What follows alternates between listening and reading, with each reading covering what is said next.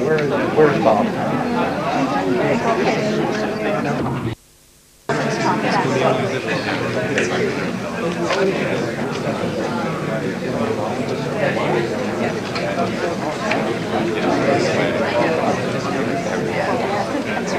She doesn't. She didn't. She liked it.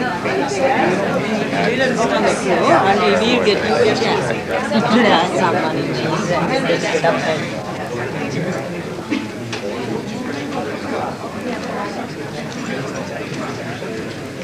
This is my sister.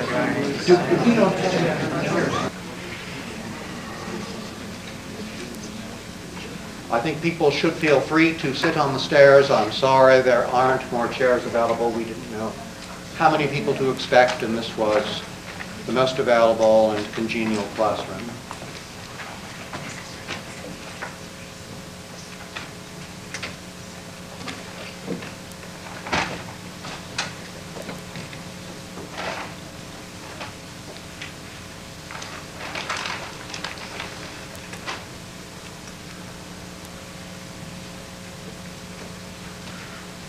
We have all come here to express our thoughts about Neelan Tiruchelvam, a man who gave his life for his thoughts and his beliefs, as well as to express our recollections and our feelings about his life and its sudden, brutal end.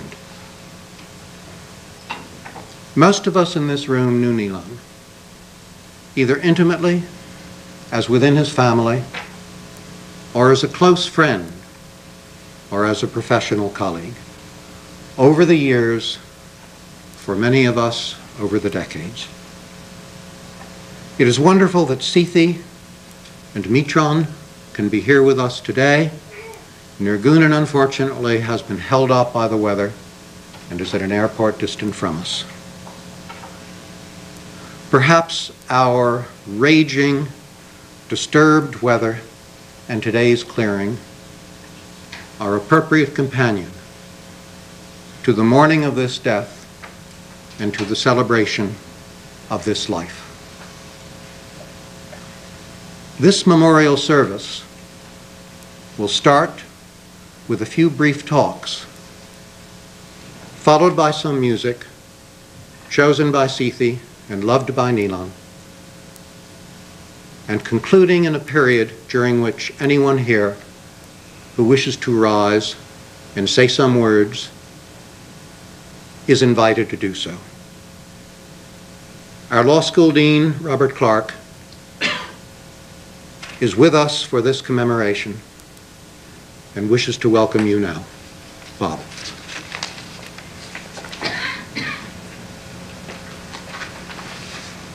Thank you, Henry. On behalf of the Harvard Law School, I would like to welcome all of you to this memorial service for Neelan Tiruchelvam. I am very impressed and indeed moved by the fact that so many of you who knew him took the effort to be here. Like all of you, I was profoundly saddened and shocked when I heard of Neelan's death. I had a direct interest in seeing him again. I did not really know him, but I met him when he was last year as a lecturer.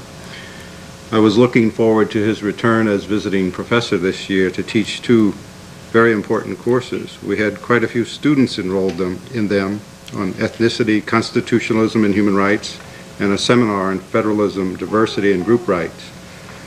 We were all looking forward to benefiting from his scholarship, his thinking, his wide-ranging political experience, and from his commitment and courage. I know from speaking to many colleagues a sense that Neelan was a truly great human being as well as a scholar and a wonderful politician. I found myself, when I heard of his death, reflecting on the fact that he got his SJD degree here at about the same time I got my JD, which made us affiliates in a sense. I psychoanalyzed myself a little later and I said, why would I focus on that And the answer, I think, which would be true of all of us, is because when we're in the aura of a truly great person, we'd like to find a connection. We search for it. It's a good instinct, and it says a lot, not about us, but about the person we're trying to connect to. Through his visits here to Cambridge, getting a degree, his communication with colleagues, his teaching at the school, and his occasional speeches, and his plan to return, I know very certainly that Neelan was extremely proud to be affiliated with the Harvard Law School. I simply wish today, I wish with all my heart, that we could have communicated to him how proud the law school is to be connected to him.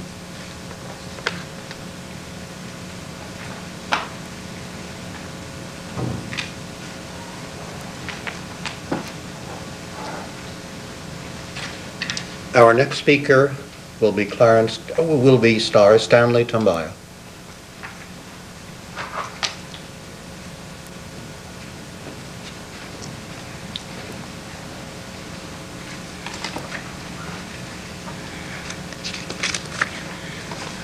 Neelan Tiruchelvam, spouse, partner in legal practice and political activism, Mithran and Nilgunan, who is absent, who shared their parents' ideals, and friends gathered on this solemn occasion.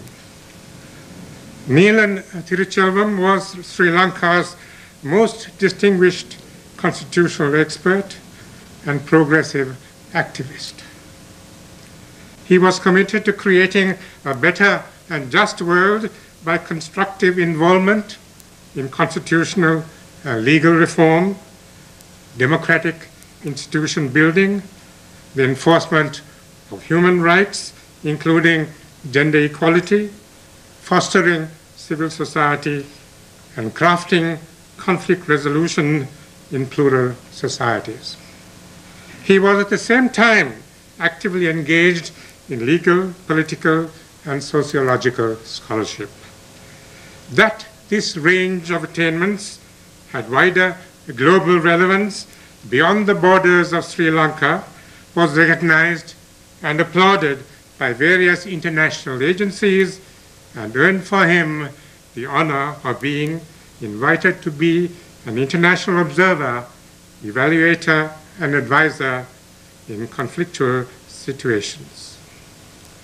A major achievement was his election to the as the chairman of the Council of Minority Rights Group International, the London-based human rights organization. It is no wonder, then, that he was invited time and again by Harvard's law school, where he obtained his master's and doctoral degrees, to teach and dispense his wisdom. In a fitting tribute, a Sri Lankan scholar activist has stated that Neelan was the main political link between Sri Lanka's Sinhala, Tamil, and Muslim communities, the bond that held together Sri Lanka's human rights community, and a key link between Sri Lanka and the international human rights community. Neelan proved to be a consummate institution builder. He was director of the International Center for Ethnic Studies in Colombo and of the Law and Society Trust, in the founding and designing of which he played vital roles. I myself was privileged to participate in some of the research projects and workshops of the ICES, whose members, many of them young scholars, irrespective of their ethnic and social origins, collaborated earnestly and smoothly in the study of relevant contemporary issues. One cannot exaggerate the importance of this effort in a country riven with ethnic and other social conflicts that have progressively distanced members of different communities from one another. The ICES was and is a microcosm suggestive of what Sri Lanka at large could become as a plural society of tolerant coexistence and common effort.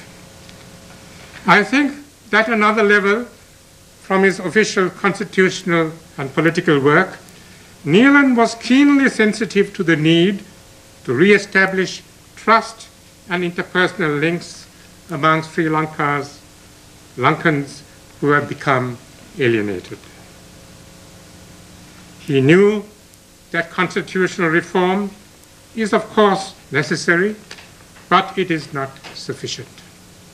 It has to be accompanied by the healing and restoration of inter-ethnic relationships, and this cannot be legislated by Parliament. These remarks lead me to Neelan's creative labors towards forging a lasting solution to the violent ethnic conflict that has ravaged Sri Lanka for 16 years or more. He had been elected in 1989 to Parliament as a nominee of the Tamil United Liberation Front, a party committed to, in their own words, unarmed democracy. He later accepted the invitation to serve as a member of the Parliamentary Select Committee on Constitutional Reform. Neelan was a commanding voice in the deliberations on devising a new constitution which would contain the proposals for devolution of power, which he considered to be an indispensable component for solving the ethnic tensions between Sri Lanka's majority and minorities and integrating them in a single unified polity.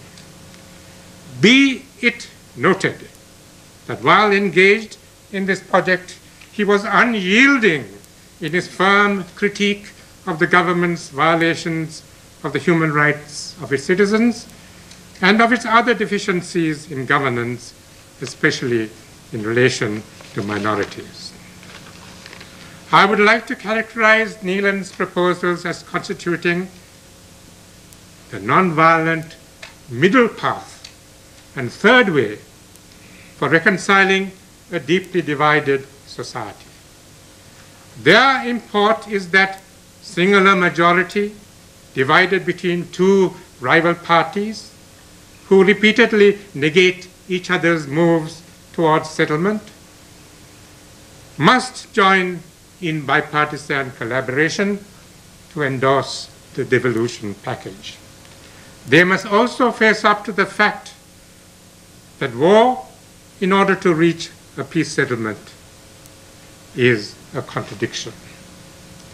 On the other side of the divide, the LTT is also riddled with a major contradiction.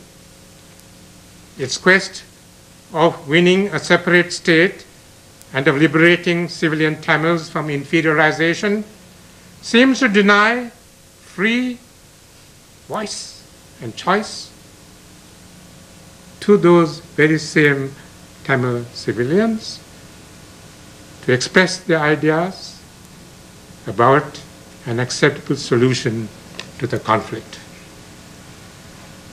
Forced silence backed by violence and by the threat of assassination is no match and no equal to free speech and choice in participatory democracy.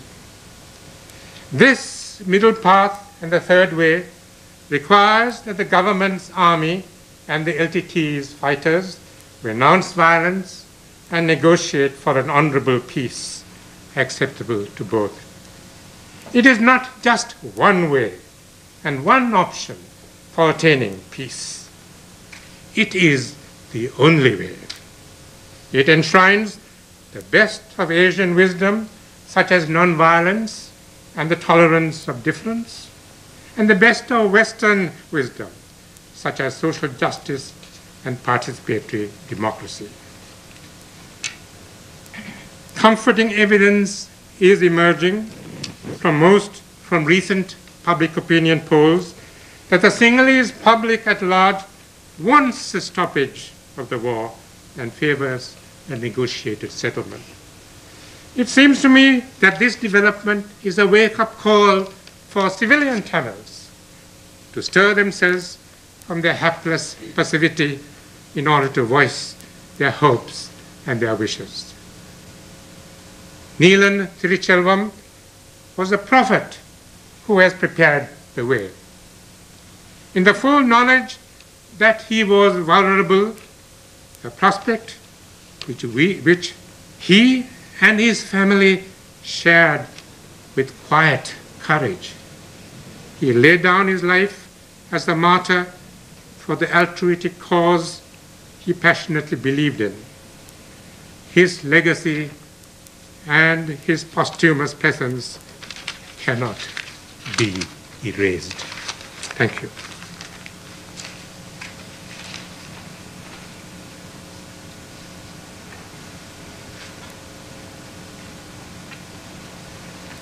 Our next speaker is Roberto Unger.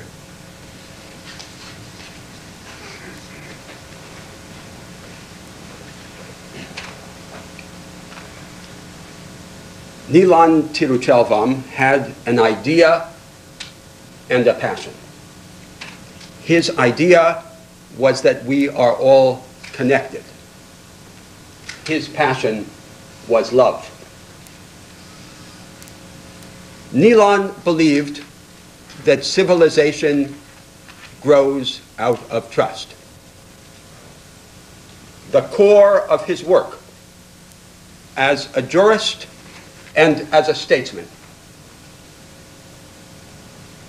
was to devise the practical arrangements that by recognizing and respecting difference would allow trust to grow.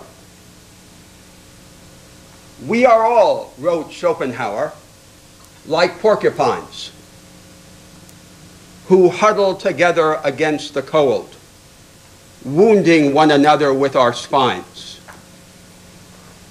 and then going apart begin to freeze and come back and forth until they find the middle distance. Neelan believed in the necessity of finding the middle distance, not as the end, but as the beginning. He understood that out of security and distinction would come self-possession. Out of self-possession, strength, and out of strength, magnanimity. His genius was to imagine the otherness of other people, and his craft was to develop the arrangements that would transform this imagination of otherness into a way of life. The ambitious schemes of transformation that I like to discuss with him, he received with benevolent skepticism.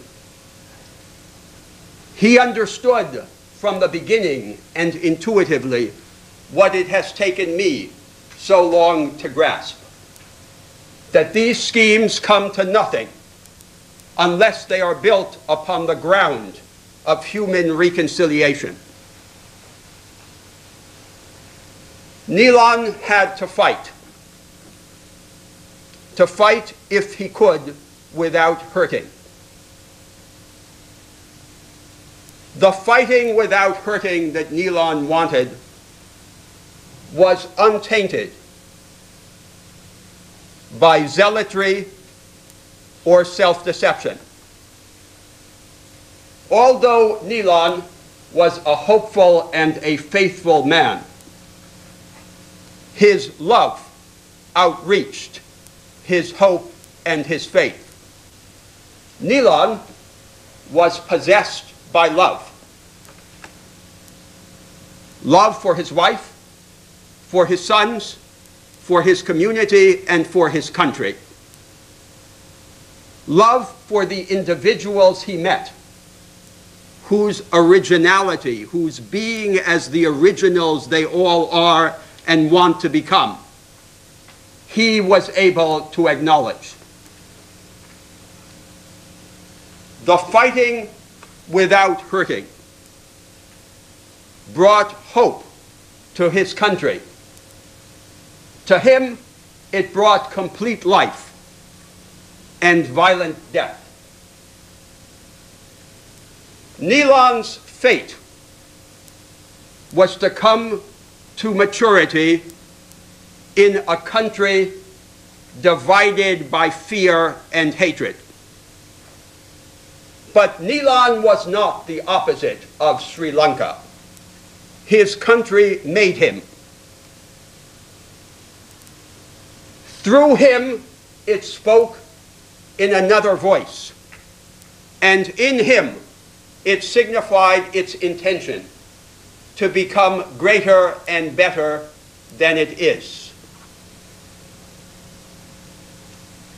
By this struggle to fight without hurting, Neelan kept living.